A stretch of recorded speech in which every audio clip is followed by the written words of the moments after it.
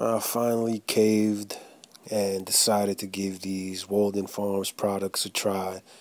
Been hearing a lot about them in the last couple of months.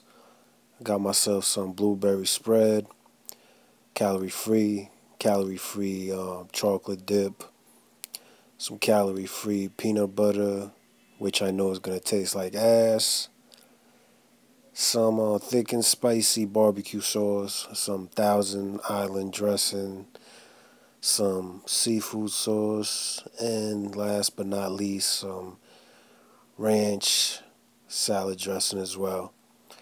We'll see what recipes I can come up with in the next couple of days using these or in the next couple of weeks, so make sure y'all check in for those.